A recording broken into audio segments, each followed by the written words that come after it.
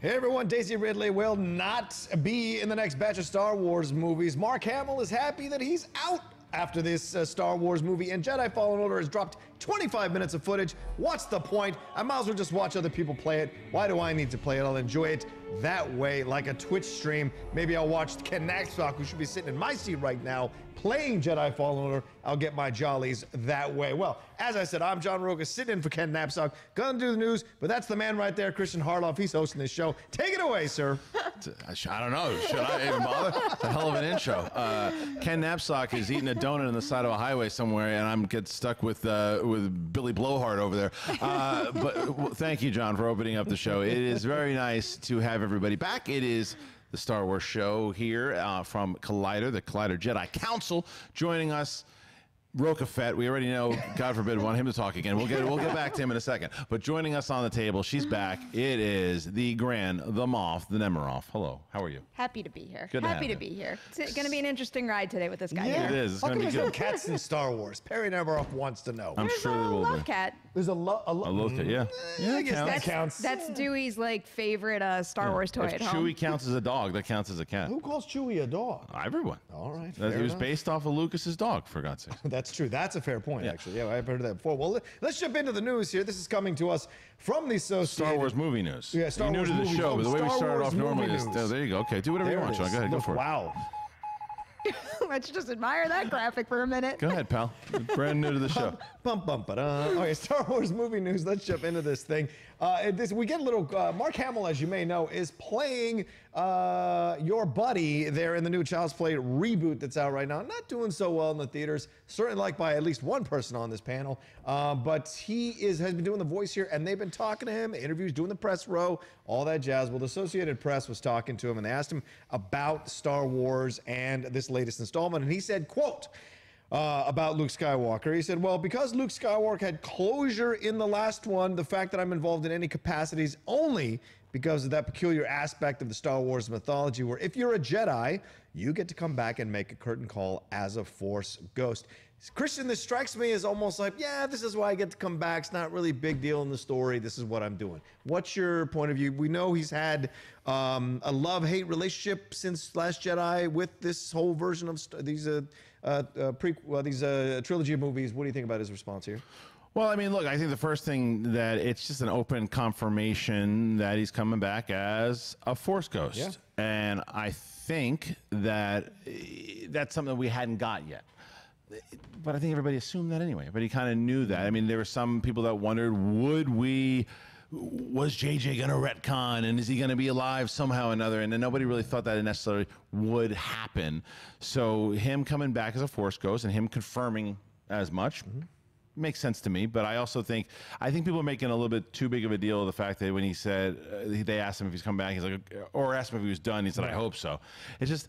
He's been playing the character for a long time. He came back in this trilogy. He's exhausted from it. The next movies aren't going to be, as we find out from Daisy Ridley anyway, aren't really going to be about these people. And it's over for this. This is the end of the Skywalker lineage here. This is the end of it. So, people, anytime he opens his mouth, whether it's on Twitter, people have a story to say about it because he is pretty open about this stuff. But I think the biggest story here is the confirmation with the Force Ghost. Yeah. I mean, that was something that I expected, and I was kind of rooting for. I liked the conclusion that his character got in the flesh, at least in the last movie. And given another topic we're going to talk about today, which is the translations for all the different Episode 9 titles in various countries around the world, I think the fact that he confirmed he's coming back as a Force ghost serves all the theories that I've had about what this movie and what that title could mean going forward. So I'm kind of glad that he just put it out there so we don't have to sit here and speculate on something that seemed obvious to begin with. You just knew it anyway. The question is, how much is he going to be involved? To be honest with you, I don't think he's going to be in the movie that much. Yeah. And I'm starting to lean in the other direction. Yeah. You think he's going to be in the movie a lot? Yeah, I don't know if you want to jump ahead, but like Not yet. when we get to there's one thing to let you guys know. No, first of all, whatever you want to talk about, talk about. Okay. We don't have to go topic by topic. Whatever you want to talk about. Going to those topics in the different translations, like if you go like what is it in Japan? It's Dawn of Skywalker. In Polish, one of the words translates to resurrection or rebirth.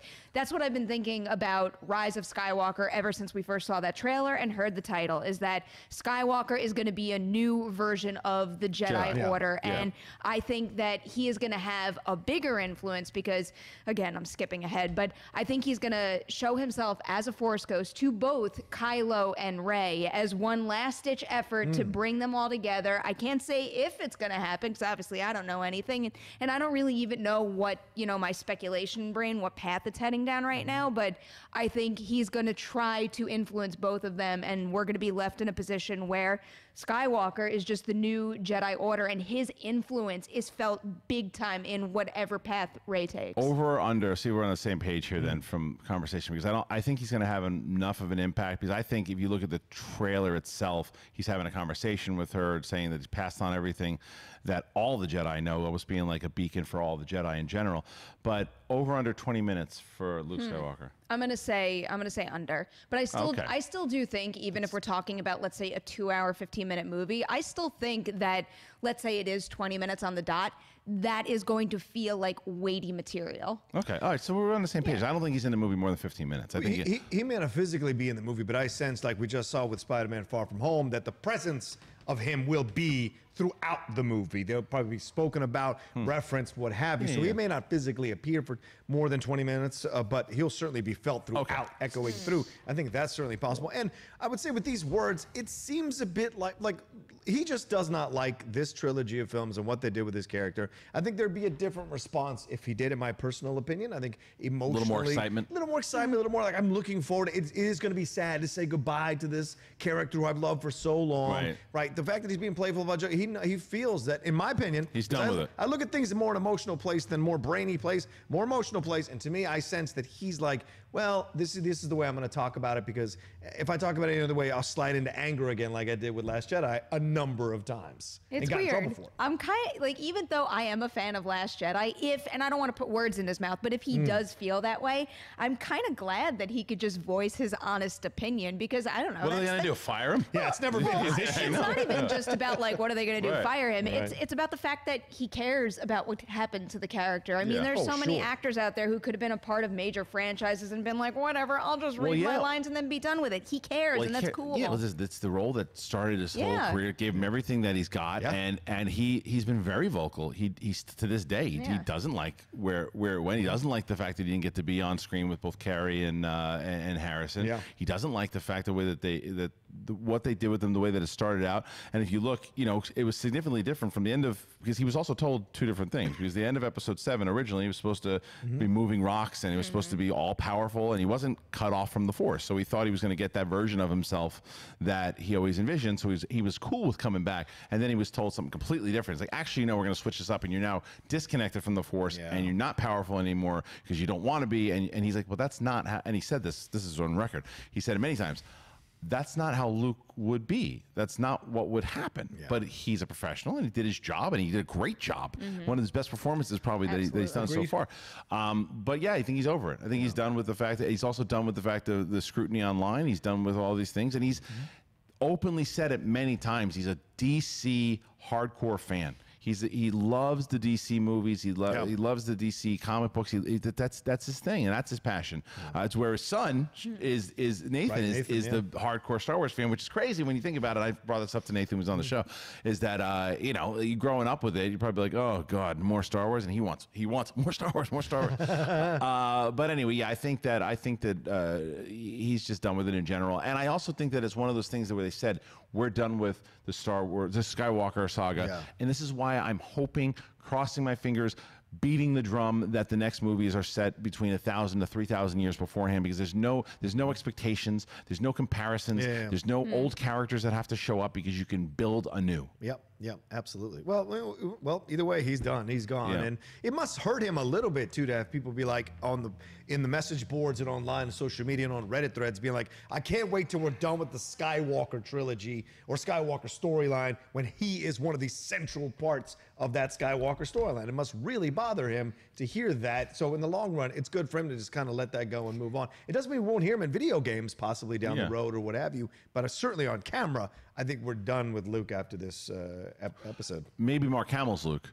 Yes, because fair. you know, because I would just say never to where if they want to do something for Disney Plus down the line, well, is it in the works now? No, but I would say, you know, there's been a big movement for Sebastian Stan. Yep. Have you ever seen that comparison? Yeah, I have. Yeah. No, it looks pretty good, but I don't know. I'm a big I'm hardcore rooting at this point for new things. And as I got all caught up, as you were saying, you know, you want to go back thousands of years. Like, yes, I want an Old Republic movie, but I also don't want to not get to explore the future, because what's the special thing that has been happening in this franchise, and that's happening even more so right now, is the fact that these main characters are building the foundation for a new generation, and I want to see the examples they set put into action. And I don't disagree with that, but I don't need to see it today. I don't need to see it. I don't need to see it in 5 years from now, because that's the whole point, is that if you give me like the Old Republic first, show me all stuff, like we still have not seen a Sith army. We have not seen a Jedi army. We have not seen a lightsaber fight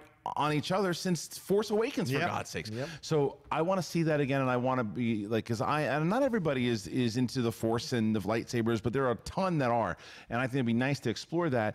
And then 10, 15 years from now, or Disney Plus now adds a new thing. Now you can have a brand new series, because let's say, hey, you know what we're going to do now? Now we're going to follow Finn. John Boyega signed up for an 8-episode arc on Disney Plus, and we're going to do something there. They have that ability to do that inside that future that you're talking about. The cool thing I keep thinking about ever since that amazing Las Vegas Comic-Con panel with Daniel Logan, because we were talking about The Mandalorian and how, Boba Fett is probably not in that, but what's Star Wars, like all different Star Wars, it doesn't matter what time period it's set in, and it also doesn't matter if it's Disney Plus in a TV show form or on the big screen, just how certain individuals don't need to be directly involved in order to be affected by something. Right. Like, he was busy explaining, you know what would be really cool if The Mandalorian achieved this? He said something along the lines of, we'll show you stuff about Mandalorian culture so you further understand why Boba and Jango Fett wanted to take on that mantle and that look and that armor and those ideals. Right, because Boba's not a Mandalorian. Yeah, that's like the coolest thing about Star Wars, is that it cannot be connected, but it still is. It still all matters. Well, that's right. And I think that it's going into Mandalorian conversation here, is that, remember, Favreau was an original trilogy guy. That's where his love from the movies came from. And to him, Boba Fett was the Mandalorian. So one of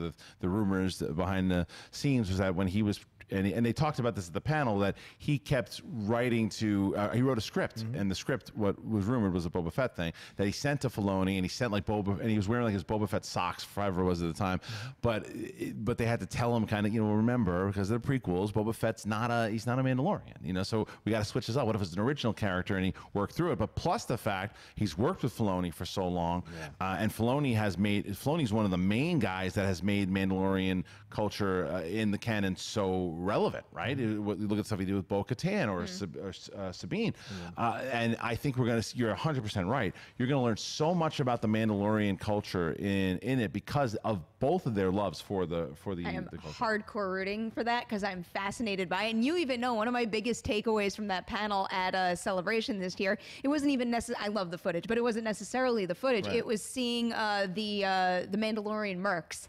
And just like the vibe, the fact that like their enthusiasm for Mandalorian culture just like radiated out through the entire building. Yeah. Well, let's move on. Dave Filoni, like you just meant. Yeah, we got to move on. I'm just going to go more into. You want to say 20 more minutes of this thing? Listen, this is one of the. There's nothing going on out there. There's nothing going on. I built this whole document, for God's sake. Let's swing into the conversation. Let's do a new show. Let's do a new show. What's next? We keep talking, and that's about the director stuff. I put this in here to give us, because there wasn't much going on, some conversation to have about. Screen Rant did this whole thing. Directors who should get a Star Wars movie and what they could be about. There were 10 directors listed. One of those was Dave Filoni, who we just mentioned. So we can keep this conversation going, but I want to kind of steer it into another avenue. What director do you want to see come on to this project that maybe isn't listed by Screen Rant here? Who they list? Give me some. Okay, I'll give you some lists. Like I said, Dave Filoni, Guillermo del Toro, of course. Perri interviewed. He spoke about his Boba Fett underworld story. Justin Lin is one who was mentioned. Joe Cornish from The Kid Who Would Be King and Attack the Block fame. Matt Reeves is a possibility they've thrown out there. Dean DeBlois, who had the How to Train Your Dragon trilogy. Patty Jenkins, of course. She's always at the top of the list for Lion people. Ryan Coogler. is on that list as well, and Taika Waititi topping the list. So any thoughts there? Well, Waititi's doing Mandalorian, so we know that he's already he's going to be a part of it. So and we know he loves Star Wars, so it's certainly a possibility, and he's in the Disney family anyway, so that'll probably happen one way down the line. The question is though, who are Benioff and Weiss going to give their movies to? Like, is it going to be one director to do all three? Right. Or is it going to be a mix-up? Because if they have the scripts, I'm okay with them switching up directors when there's a narrative from start to finish. My biggest problem with this new trilogy is that there's been no, it was from the beginning, there was never where we were going. There was never a plan. So it was always JJ has his first movie, and then he's gone now. So Ryan, what do you want to do? So now Ryan does a movie. Now JJ gets to finish up whatever else is there, and you're going to walk out going, okay, hopefully you walk out going, that's a great movie, but there's never a plan. If the rumors are true, if we have 3 scripts already done for this new trilogy, then it's easy for me to say, okay, look, these are already done. The producers know what they want to do. So bring in 3 kick-ass directors to really utilize these scripts and deliver on these scripts. I would like to see Patty Jenkins for sure. I would like to see Ryan Coogler, but I also would like to see the Russo brothers, who were not on that list. And I think the Russo brothers are hardcore Star Wars fans. They are. We know that they're going to be in charge of, if not the most successful movie of all time, number 2. And I think the Russo brothers would slam this thing home. So I would go with the Russo brothers. It's so hard to think about whether or not I would want different directors on each movie without knowing what the actual story is going to be. But the reason why I lean towards one individual right now, it's just because Spider-Man Far From Home is fresh in my mind, and what John Watts is doing for Peter Parker as an individual being built and having this epic coming of age, not even just movie, like saga. Maybe if he makes another film, I think there's so much more growth for Peter Parker to be had on the big screen. So I'm just so hooked right now on John Watts directing 3 Spider-Man movies that my brain says give it to one person. But on that list, yeah, I was just going to say, I just want to make it clear. I agree with that 1,000%. Yeah. I just think it's less of a risk to do 3 different directors with 3 scripts that are already done than, because I would much prefer one person take us from 1, 2, and 3 because of everything that you're saying. Because like, look at the one I was just thinking of. I just had something in my head that the Russo brothers. Yeah. If you look from what they did from Winter Soldier to Civil War to Infinity 1 and then Infinity 2, like, their stamp on all this and knowing so much about it took us into this phase. So I would really like to see one person or 2 people do it at the same time. It's a lot of work. It's a lot of work to direct 3 movies like that. The favorite ones on this list, though, for me, I mean, surprise, surprise, Guillermo del Toro. Like, just give him anything. I like the Joe Cornish suggestion, too, because Attack the Block is one of my favorite movies in recent years. And I finally did get around to seeing The Kid Who Would Be King. And that's like a fun, family-friendly romp. And I feel like if you want to do, I don't necessarily think that he would be best suited for an Old Republic movie, but if they wanted to, spin off in another direction, maybe something geared a little more towards younger Star Wars fans, he could be a great option for that. Jedi Academy, something like that, But I'll tell you, Del Toro, I don't know if I love anyone more than I love Del Toro, especially after getting a chance to meet him a handful of times. A sweetheart of a dude, a very talented, creative writer. I don't necessarily think as a director he's right for Old Republic, if that's indeed the movies. Because here's the reason. It's the same reason, like when you get same reason I feel like how you feel about Tarantino with like Star Trek, or even Tim Burton with anything that he does. Del Toro's style is going to be all over the place, and he's been notorious for the fact that when Del Toro's doing a movie, he wants to do it the way that he's going to do it. And in this particular circumstance, you want to have someone that's going to follow the narrative all the way through. And not like just say, well, then he can't be his guy, right? He's got to do what the studio wants him to do. Well, there have been many directors like Ryan Coogler who made his vision with Black Panther, but still fit the narrative, right? And and I mean, shoot, Peyton Reed, all these guys that have done that. That's what you're going to need for these movies. Now, that's not to say that Del Toro shouldn't do any Star Wars movie, like a standalone thing that he can do, like a gangster movie or something like that. Yeah, 100%, but not this particular. He's the kind of guy where if he, I don't care what topic I come up with right now, if he puts his name on the roster roster to direct a particular story, whether it's Star Wars or any other franchise for that matter, he doesn't do things unless he is like wholeheartedly ready to jump into it, passionate like to the core. So whatever he picks, if the day does come in Star Wars, I'm gonna say, yep, that's the right fit for him because I believe in his choices. Yeah, see, like that's, again, it has nothing to do for me for ever doubting how passionate he's going to be about it. It's just whether or not that passion is right for the Old Republic. If, again, this is all rumor. This is all rumor again, too. Like, because the thing is, is it going to look like a Del Toro movie or is it going to look like a Star Wars movie? The same. What is a Del Toro movie anymore? I know he does have like a fantasy quality to a lot of his things, but he's got a good amount of variety there at this point. But you can always tell. I mean, and this is a compliment to him as well, too. You can tell when it's a Del Toro movie.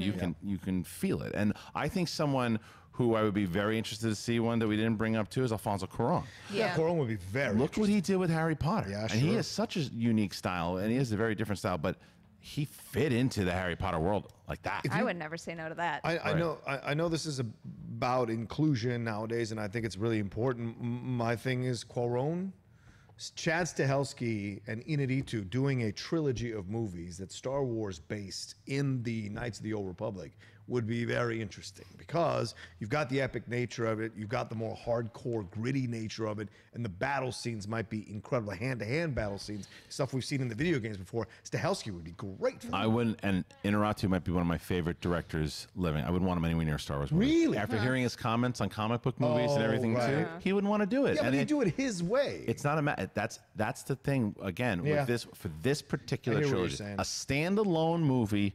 Absolutely. Inarritu comes in with a take to do something new and unique in the Star Wars verse. You give it this particular trilogy. You want to get people that are going to paint, because Star Wars fans in general want to have that overall Star Wars feel. And this is, again, I think that we talked about this on Collider Live the other day. And this is not to start throwing shots at Last Jedi again. I think everybody at this table who enjoyed Last Jedi can agree. It is the most adult feeling Star Wars movie out of all of them. It's not really made for kids, this particular movie, and it's one of the reasons why the toys were terrible. The sales were terrible, because. And Star Wars always has to feel a little bit of a mixture of both. And I think that that's what we need from the lightsabers and the Force. And it could fit for young kids, for teenagers, for all of that. And I think that, and not to say I don't want to see dark side stuff too. Of course you do. But I just want to make it feel a little bit more like it used to, and the hardcore fan getting inside of it. And I think Cuarón could fit that. Filoni, let's see what happens with Mandalorian first. Yeah. You know who could fit it? And you know who might have some free time right now? Wes Ball. Did you watch that mouse guard footage? Oh, good God, that was cool. All right, that looks great. Great and also, did you see the staff fighting in that? That to me says really Star Wars combat. But also, I know the Maze Runner movies aren't for everyone, but that first movie was excellent. He knows what he's doing with visual effects, and I have a feeling that with a Star Wars-sized budget, he can make the most of every single penny, and I think he can knock it out of the park. I think that's a good call, because I'll tell you, even though, because you can't blame even Maze Runners, like even it wasn't the huge hit on him, because a lot of it was just based off material that a lot of people just didn't really care about, right? But the last movie that I saw, I don't know what it was called. Death Cure. Sure, but that opening fight. It's great. It's great. Yeah, he's got a great eye. He has a good eye, and that mouse guard footage it made me want to watch the movie. I didn't know what the hell the thing was about. I was like, why'd they cancel it? Exactly. When the article came out, it's like, mouse guard's canceled. I was like, who cares about mouse guard? I watched the trailer. I go, why'd they cancel that? I'm like, it looks great. And I think that's a really good pull. But that's why I'm also I stand by the fact that I think they're going to announce something by the end of the year, because I think that they announce a director and they give the director time. Because the more and more you wait, then Star Wars fans are going to be like, who's directing? What's happening? Right. How's it happening? But if somebody comes out, you know who's directing, then you're waiting for the next word for the person to give it. It's less about the director saying, I'm doing this project, as it then becomes, well, who's in it? Right. And what's it going to be? And all that kind of stuff. And I think you announce the director first, and actually about the premise first. Yeah. I want you to be right so badly, just because I want all the information now. I just have a feeling I have a feeling we're going to have to wait, because I don't even think that Disney and Lucasfilm are necessarily thinking about the Star Wars franchise first over the success of Disney Plus, because this could be a game-changing year for Disney, where it scares me a little, but come November, they could just completely like obliterate the competition or the competition's hope for the future. Because, hey, Netflix has been the juggernaut in the streaming industry for quite a while now. And this could,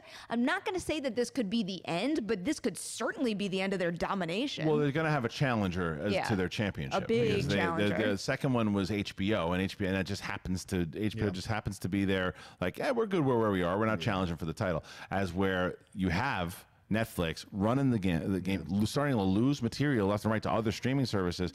Now, this is, again, something we brought up on Collider Live the other day. The first thing that Disney Plus is going to do was second. You can't one more plug in. That's it. On Collider Live, it's part of this network. It's part of this network. But Collider Live, when we talked about it, it's. See, you threw me off with a little bit of the. We're sorry. Where were we going there? We started with what? The streaming service stuff. The streaming service. The competition. Yeah, well, because that's the whole point. Is the competition is because if they bring in this show, whether it's Mandalorian, Loki, Lady and the Tramp, all these IPs that have been created beforehand, you're going to get fans of that particular franchise, the Star Wars fans, the Marvel fans. But what they need to do in order to start to overtake Netflix is they have to start making their own original IP stuff. Yes, absolutely. They have to start making, because you can keep putting in shows like the Marvel shows and the Star Wars, and you'll get that fan base. But if you want to get brand new people to continue on with your thing, you're going to have to come up with original movies, original IP, and in order to sustain, in order to overtake Netflix, that's what you're going to have to do. I don't know. I don't think that's true. And this is like the scary reality that we're in right now is look at the Avengers Endgame box office. Yeah. If you get that viewership, you don't even have to worry about, I mean, that studio is not worrying about producing original content right now. But I'm paying $15 for a ticket for Avengers Endgame once. I'm not paying $8 to $9 every month and just to see it, every month. If it's another, because of all the other streaming things I have, because the question is, if I'm not a fan of Star Wars, if I'm not a fan of Marvel, if I'm not a fan of these things, why do I want to join? That's what I'm saying about it. You can go after the Marvel fans, you can go after the Star Wars fans, but you want to go after the people who don't give a crap about those movies, you got to do And every streaming service has their original content. Amazon Prime has a number of original series that they did. Hulu, even with that Looming Tower series, those are original series. They put HBO does the same thing with Wichita Chernobyl. So everybody has to do that. I think Disney certainly has to do that at some point down the road. Not right away. Not right away. But it's ironic that they are now playing the DC to Marvel game in the DC spot. So you don't they're having to catch up. You don't think they need to develop original IP? I have a feeling that what they would do before, I think there's going to be some original stuff in the mix. I don't mean they're going to completely cut it all off, but I don't think they need to as much as, let's say, Netflix, because I think what they're going to do, or at least what I hope they do with Disney Plus, is that they use these incredible franchises they have, like Star Wars and like Marvel, and they use Disney Plus as a platform to explore more creative opportunities, take bigger risks that they can't do with the big budget movies, and find new viewers that way. Well, yeah, I mean, I think that's for sure, but I think that's, you're right. Netflix has to do original IP because they're going to start losing all the other IP to people who want to put it on their streaming services. So they're in a place where they have to do this, and they've been doing it so much. That's the leg up that Disney Plus has. They have all these very popular IPs. That's where they can start. What I'm saying is that eventually, I think just on a creative standpoint, you want to make new things, because what's your Stranger Things? What's your, Mandalorian was super popular. Loki is so popular. We're going to do an Obi-Wan series. We're going to do all that, and people will get super excited. But it's, again, if I don't give a crap about Marvel or Star Wars or even like the live action stuff, but I care, you know what? I got so-and-so on board to do this. Now, the one problem that they have, though, is that they can't do they can't do a series like Daredevil. They're going to have to put that on Hulu.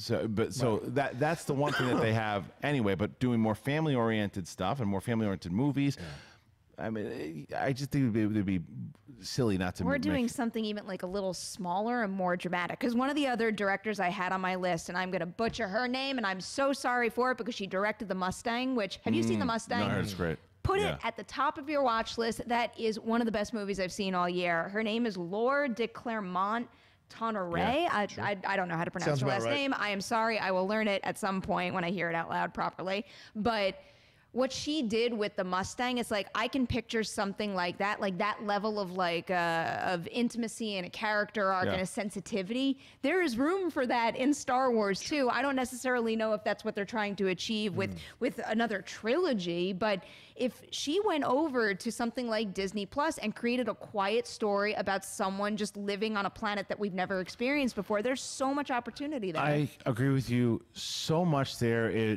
that this is why I've been saying for a year that I think that Disney Plus could shift over the popularity of Star Wars onto television way more than even in the film, because, or the love for it anyway, because you're going to see what television in general has done or streaming has done for television, right? They're like essentially 8-hour movies, and the development of the characters is so much stronger in television than it is in a 2-hour film, because I think if they ever announce an Obi-Wan series, it's a much better play to do it as an 8 or 6-part series on Disney Plus, because we get to explore exactly what the hell was going on from when he was on Tatooine. Did he feel the sense of Vader still there? Does he have to go and find Vader, but yet still try to balance the fact that he's got Luke there too, but making sure he's not getting found out by the Empire because he's trying to be quiet? Does he shut himself off from the Force? You know, but not in a Luke way, but in a way to where it's like, okay, I can't be seen.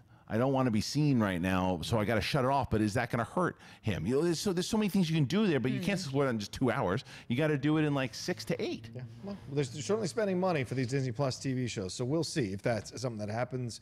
Let's hit these last 3 stories in the movie news area real quick, and that is what Perri brought up here earlier. Some fans on Reddit are quickly beginning to comment on the different translations for the title for Episode 9, The Rise of Skywalker. We have Japan saying it's their translation is Star Wars Dawn of Skywalker. Greece has it Skywalker The Rise. Latin America has it Skywalker The Rise. Poland has Star Wars Skywalker Rebirth. They went one up there. And then Russia, not to be outdone, says Episode 9 Skywalker The Dawn. So what does any of this mean? Is this like people are making such a big deal of saying that, oh, this means like a rebirth or a dawn or something? Or is this just people having fun with these translations? It's just a translation of titles. Okay. What do you think?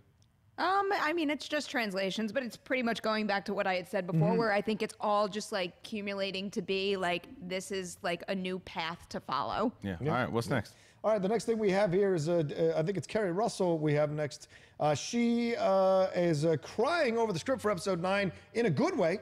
Said that it brought tears to her eyes. When I read his script that he wrote, and that's J.J. Abrams, I cried. I mean, who knows what it will turn out to be, and I've spoken as a true actress there, and I hope it remains true to what he originally wanted. He's not trying to change it to be something else, she said of Abrams. He really respects what it is. And once again, this is speaking to the Associated Press. So this is good words to hear from her, and she understands as a veteran of the business, just what you read on the paper doesn't mean you're going to see it on screen. Right, So, and it's also they've been tight since Felicity. Yes, you know, right. They're good friends, and he's hooking her up here now in Star Wars, and her costume is a badass incredible. costume. Too. It's so good. I'm excited to see her in this movie to see exactly what it is that she does. Kind of mysterious. I don't want to keep it mysterious until I walk into that theater day up, but it's always good to see. I mean, it's different than saying, "Oh, I saw the movie and it's really cool. So I read the script, I like it, and I hope that it translates over from what I read." Yeah. But what I read got me emotionally, and I don't think that any single person would ever question JJ's passion for Star Wars. He's always been a Star Wars guy. He's always been another original trilogy guy. Yeah. So it's good to hear. You're also never going to hear them going, listen, I got to be honest with you. I read the script. It's crap, but I'm excited to be in Star Wars. I'm getting paid for it. So what we JJ's shot was so much better than what I read. So JJ's my friend. I'm glad he put me in the movie, but terrible script. I mean, just awful. I'm glad I'm only in it for one. Yeah, well, and I really didn't like what happened to my character in Felicity. What else you got? I'll be honest with you. You should see my haircut in this one. Right. Oh, yeah, go ahead. It's like Liar Liar if that happened, right? Yeah. That's a good idea for a movie, actually. Like some sort of like an actor or like some sort of studio It's a exec sequel to who Liar Liar. catches it. Yeah, it's a sequel to Liar Liar. I want to watch that movie. Yeah. Sure. But I mean, you hear these comments. Yeah. I mean, I hear it, and you know, they have to say a certain something at this point in the run. But I'm glad she cried. I want to cry, and you know, movies change significantly from script to screen and post production. So whatever she read in that initial script, I want him to hold on to at least some of that in the long run. Cool. Yeah, me too. I like the fact that she said this, and it makes me feel like just from the trailer, like seeing the trailer, I got emotional watching the trailer. So So this feels like they're going back to this relationship situation, that's going to be what drives the film. Yeah, will we get lightsaber battles? Yes. Will we get battles in space? Absolutely. But it's about the heart of Star Wars, which is what always brings people back, is the relationships between the characters. And it's not just heart, which you're right. It's adventure. Yeah. And it's got to feel like a fun space adventure. Right. Like it hasn't felt like a fun space adventure in a little bit. Yep. So to get that, Solo did. Solo had the fun space adventure, I think, for sure. So I think that we're going to get back to the fun space adventure, and maybe that's exactly what she's talking about. But like you said, because if you look at that trailer, and you have it looks all of our characters are going on these things together, and there's more interaction. I want to see more interaction with all the characters, and I think we're going to get that in the closeout to these characters that JJ created. So a lot of them that he created. All right, so you want to bounce the cannon? Well, not just yet. One last thing. An interview with BuzzFeed, which is the title of this episode, so we got to talk about it. Daisy Ridley was asked if she would be part of the next wave of Star Wars movies. She said, quote, "I mean, I can say I'm not in the next trilogy. No, I think because Ryan always said, if it's the Ryan one or it's the guys that did Game of Thrones, I'm not sure. Whichever one it was, they always said it was going to be a separate story, so I'm not." No. So we kind of suspected this anyway, and then Old Republic story coming out certainly reaffirms that. If that's the case. If that's the case, right. But with Daisy, she said not in this one. So doesn't mean she won't maybe come back as Rey later on down the road, but certainly not in this next movie. She didn't say next trilogy or just the next movie. So Daisy Ridley and the character of Rey, next to Kylo Ren, my favorite character so far that has been created. And next to her theme, everything too. And I think Daisy Ridley is a tremendous actress and has brought so much to Star Wars. That being said, I don't want to see her anywhere near these movies. I want to see a fresh start. I want to see new characters. But the same thing, like you just said, it's not that I don't ever want to see her. Right. Bring it right back to our previous conversation. If Daisy really popped up in a Rey series on Disney Plus after the events of Episode 9, sign me up, right? In 10 years from now, they decide they're going to do episode 10, 11, and 12, and it's going to be of a 35, 40-year-old Rey. Sign me up. But I don't think we need it right now. Let's move on. Let's find something new. Let's explore either way in the past or somewhere completely different where it's not connected to any of these characters, because it would negate what we just talked about here. I wouldn't be surprised if they crack the door open for 10, 11, and 12 eventually. Just because they want to have all the possibilities in their back pocket. But I still think it's going to be kind of what I was getting at before, which is fine. I didn't expect her to be in anything after this anyway, or at least anytime soon, but I want to feel whatever the influence is of what she manages to accomplish in this next movie. As long as I feel that in anything that takes place after the events of Rise of Skywalker, I will be very satisfied. All right, now we're going to move on to that part of the show that we simply call What's the Deal with Canon? And it is everything that connects to Star Wars inside of the video games, comic books, novels, whatever it might be. We're going to talk about it. John, what do you got? EA has released a new official extended gameplay footage from Star Wars Jedi Fallen Order. You know, at E3 a couple of weeks ago, we got like, I think 10 to 15 minutes, got a little introduction to Forrest Whitaker coming back to voice Saw Gerrera, coming back to voice Saw Gerrera. Hey, look, the Schmodown puts a lot of characters in your brain. Saw Gerrera, and now he's coming back to do more of this. And they released 25 minutes of footage, so it's an extra 10 minutes to the 15 they'd already added. Got to enjoy even more of the world. Mark Riley was nerding out like crazy on the opposite desk from me yesterday, getting to watch this morning before we talked about it. Pretty incredible. Did you enjoy this footage, Kristian? Didn't watch it on purpose because I'm glad I put it on the rundown. Yeah, because I'm sold on it. Yeah, I'm sold on it. I'm going to play it. I'm going to get it. You don't want to get ruined. I don't need to. Fair enough. I'm going to get. It could spoil it for you if you're going to play the game. Because I also saw a lot of it from at Celebration. I saw a lot, and I like what I wanted to see from this game when I went to that panel at Celebration was, what is this story? Who are the characters I'm going to be following? What's the gameplay going to look like? You know, and they showed so much, and they had such a great conversation. I was in. Yeah. So I'm actually disconnecting myself from any of this right now because I want to play this game and experience it for the first time. And I'm sure that there's so many hours of gameplay that it's 20 minutes. It's 20 minutes. Yeah. But I just don't need to see any of it all because it's the most excited I've been for a video game since the first Battlefront, which didn't deliver, but it wasn't also a story-based game. Right. I'm about the story. and I want the character and furthering the canon, and this like is going to fill all those boxes. So sign me up. Did you get a chance to watch it? I watched some of it. I scrubbed through it here and there. I don't trust myself to actually play it after what I did with Battlefront 2. I went out and I bought a PlayStation and everything, and I barely touched it. I bought a PlayStation just for Battlefront 2, and then I barely played it. Just because, like, we're watching so much content. There's not enough time. But watching this footage and knowing everything that we heard from that panel, the only thing I care about right now is just my dream of having a droid like that to, like, sit on my shoulder and, like, come around the world with me. Did you love it? I did. I absolutely loved it. I'm not, I was a hardcore video gamer, like late 80s, 90s, all through the 90s. Into 2000s, you got to kind of, ColecoVision? Coleco, exactly. Tech, all that stuff. Yeah, that's what I did. But as you get older, like you got to pay bills. And so I had to go get regular jobs. Couldn't spend 9 hours a day playing these video games anymore. And I kind of just slid into the sports stuff. But I've slowly been walking back to this. Dennis has been a real part of me walking back to this, Dorian to a lesser degree. But certainly Dennis, like trying to get me into Red Dead, which was fantastic. And now this looks great. This I can spend some time on. I can limit an hour to 2 hours where I can spend in our meditation room and play that game. So I'm excited. I'm with you on that one. And because it's story-based like you, I agree with you. That's the whole reason I want to play, because when LucasArts was doing the games, and that was the height of Star Wars video games. There were so many quality Star Wars games, and since the acquisition of Lucasfilm from Disney, this is only the third console game. I know there's been other mobile games and stuff too, but this is the third console game, and 2 of them been Battlefront. So it's like, and they find, and one of them before this one had a story that you have because the purpose of Battlefront 1 and 2 is not to play for the story, it's to interact with everyone else too. The only reason I played 2 is the story, and once the story was done, I never touched it. Well, then we have Vader Immortal too. Right, which is not necessarily a console, but it's and that game, that's my favorite Star Wars game I've played so far. I have enjoyed it quite a bit. Did you wind up doing the first? It's great, I did the whole isn't it? first episode. It's so great. I want more now. How great is the Black Bishop? That character is really so awesome. Everything looks great. Black Bishop looks great. The thing that I am hung up on in that is, this is going to sound ridiculous, is the sensation of climbing ladders in VR. Like, all I want is just a game that has me climbing ladders all day long. Did they turn that back on in here? Because when I did it, it's like you just touched it and you just zoomed up. No, they must have turned it up. It like really gives you the sensation that you are grabbing something and pulling yourself up. It's great. Well, the first time I played it, that's exactly what happened. And then when they set it up here the second time, for some reason, every time you just touched the ladder, you would zip up to the top. Weird. So hopefully they change that. Yeah, it's good.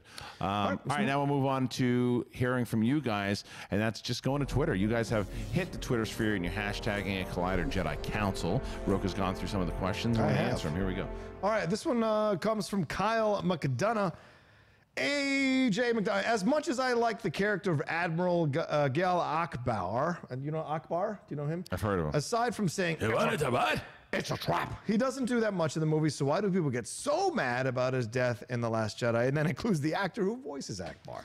Well, there's a lot. It depends on who you're asking, because if you're asking someone like me, he's done way more than just do that. Whether you're looking at stuff that he's done in the novels and even in the Legends novels and in the canon novels, and what he's done as far as taking his species and helping out the rebellion.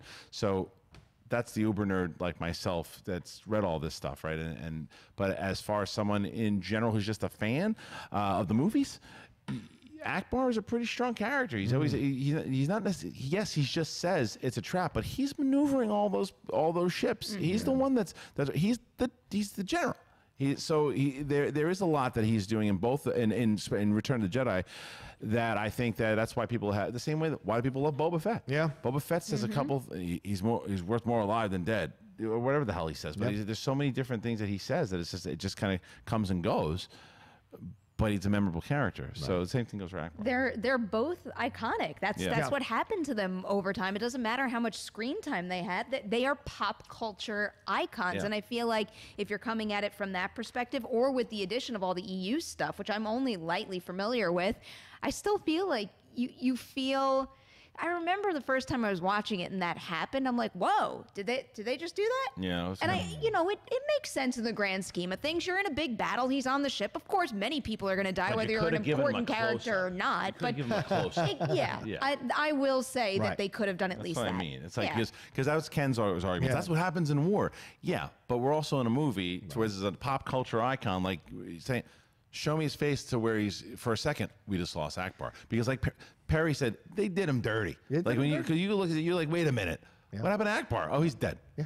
And Leia's floating around in space. Don't worry, she's coming back. Yeah, that is what happens in war, but this is a movie. So you got to give people certain moments. The same thing, a lot of people get angry about how Luke died in Last Jedi. That's a very divisive thing. You got to give him that lightsaber battle. The fact that he has a moment with Leia, but it's not really him. It's a hologram or an apparition. That doesn't really give you that feeling of connection, human to human. And that's what people were wanting to have. So you can explain away anything, but the truth is there's this connection here. And I feel the same way. I didn't like the way he was done here. I liked Akbar so much. From a slave calamari or a prisoner as a calamari rising all the way to the ranks of admiral, he deserved a better death, a soldier's death. All right. Well, thank you for the question. What's the next one? All right. This is from Thickest Boy with 2 C's there at Cluner. When will there be, if there ever will be, a Collider Top 10 Star Wars villains? Who's making the list? Sorry, we did the heroes a while ago. We did. I don't know the answer to that question. It's more of a Perri question. I don't know the answer to that question. So I don't know. I don't know the answer. You got it. All right. Yeah. Perri, thoughts? Don't, Adam, cut away from me. There you go. She's talking at it. Put the camera on her. I don't know. Well, we did one for the top 10. So if you want to listen to that, you can go to our top 10 podcast. We counted down in Chicago live, our second show, top 10 Star Wars villains. I put Anakin and Darth Vader on the list. Caused a lot of anger amongst people. I would. So, Anakin wasn't a villain. Darth Vader was. Anakin was a villain. He killed those little kids. Let's move start. But no. Don't start. No. We have to have we the don't have debate. time. Where are we going here? What do you mean? We do have time. Okay. So, Anakin Skywalker, he says it in episode 4, Obi-Wan. The good man that once was Anakin Skywalker ceased to be and became Darth Vader. Yeah. So, excuse me, in episode 6. So the second he goes, henceforth you shall be known as Darth Vader. Anakin, dead.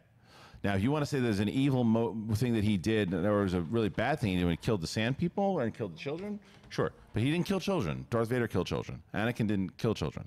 So you can't connect Anakin and Darth Vader as the same. They're two different people. Because he even says that name no longer has any meaning to me. He was Darth Vader. Yeah. So Anakin was never a villain. I'm confused by it. You and I are just on different sides of this. Because I think he is not Darth Vader until he puts on the outfit and loses his last connection. Even though he called him Darth Vader? Yeah, because you know what? I can call you Joe Schmo. It doesn't make you Joe Schmo. So you know better than Emperor Palpatine. I don't. Emperor Palpatine's he's not a real person. I'm just doing my analysis of the situation. No, and in my mind, I think he doesn't know. In my mind, he doesn't get to decide who Anakin is because Anakin is a strong person in his own right, gets to have his own identity when he wants. And I don't think he fully embraces being Darth Vader until he loses the connection to Padme. When she dies, he's told she dies, and he puts on the Darth Vader outfit. Then he's fully Darth Vader. Until then, he's still somewhat Anakin and can be somewhat redeemed. Here's the only argument that I would make for you. I wouldn't say that because he's already Darth Vader at that point. Okay. But the one argument you could make before he becomes Darth Vader, cuts off Sam Jackson's hand, tosses him out the window. Right. But even then, as Anakin, he says, "What have I done?" And then he goes, "Boop! I'm a Sith Lord now.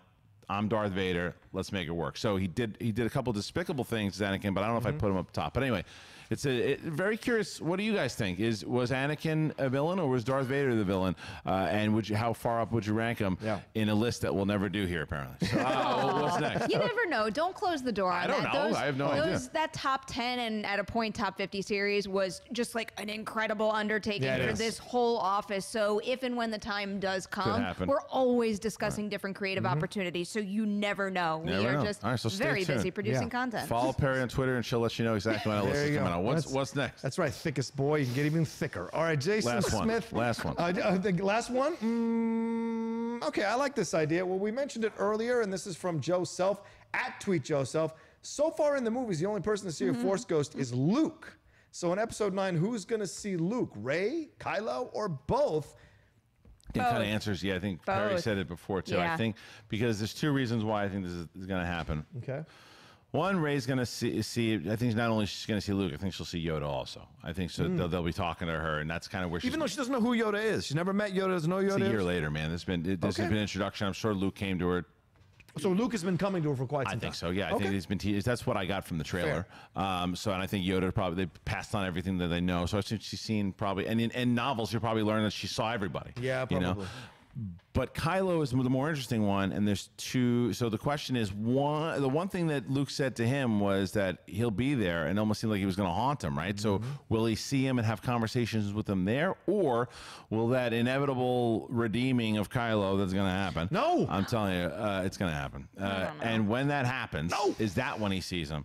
So I would actually prefer if it was the beforehand. I would like that he's just showing up. He's having a conversation with him. He can't do anything about it, and instead of just the redeeming thing. Because I'm telling you, that's going to be the only problem. Episode 9. When I watch it, I'm going to go.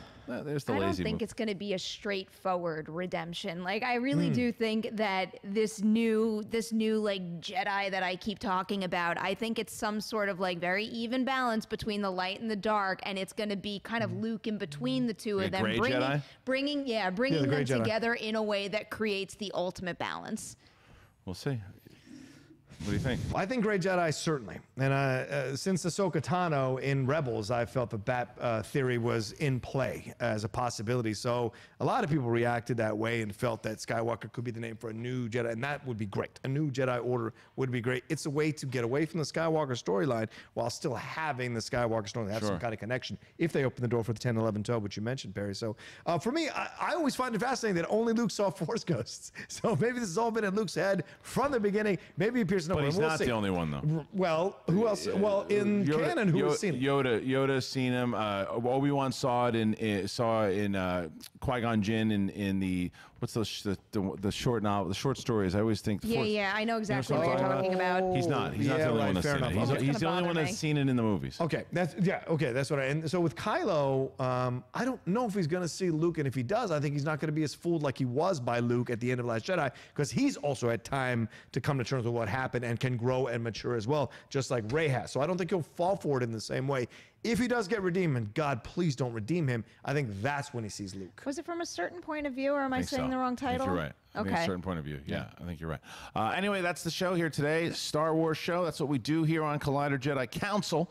I'd like to thank first Grand Moff Nemiroff, thank you for joining us as always. Always happy to be here. What's Thank going you for on? having me. Movie talk, obviously, every day, 3 p.m. Movie talk every day, 3 p.m. PT live. What else is going on? Ladies' Night is alive and thriving. We just had Jessie Buckley on, and I'll just tease something for way down the line. Jillian Bell for Brittany Runs a Marathon might have come through the studio, so that's a very special movie to me. So that opportunity, really, I was just beyond thrilled. The Outlaw John Rocha. Hello, everyone. Yeah, you can find me at The Rocha Says on Twitter and on Instagram. And Mailbag. Collider Mailbag this weekend. I got Ash Crossan. Everybody loves Ash Crossan. And Joseph Scrimshaw, 2 Star Wars aficionados coming on to join me to answer questions. And also tomorrow on the Collider Conversations podcast feed, The Deep Cut, I have the lead of Yesterday, that movie that's coming out, the Danny Boyle movie. Himesh Patel stopped by to talk to me about 45 minutes about the movie, his career, and what he's trying to do, and what he's trying to symbolize as an actor of color in the world now getting some prominence. So a good conversation with him. So don't miss that. Awesome. And also don't miss Collider Live every single day here from Monday through Friday, 10 a.m. to 12 p.m. Ending out the day, however, the week on Friday, it's our 1-hour show, so check that out for sure. And if you haven't gotten tickets for Comic-Con, and you're going to Comic-Con, make sure at July 20th, we're doing our movie trivia Schmodown match with Rachel the Crusher Cushing, and we're pushing it back because we know that Marvel's going to wind up being there, so we're pushing the event back to around 8:30. The exact time will come out pretty soon, so that way you can get your tickets to schmodownlive.com so you can see Marvel and pop over to see us. We'll be doing a meet and greet and everything there too. So thank you guys for joining us. For Perri and John, may the Force be with you always.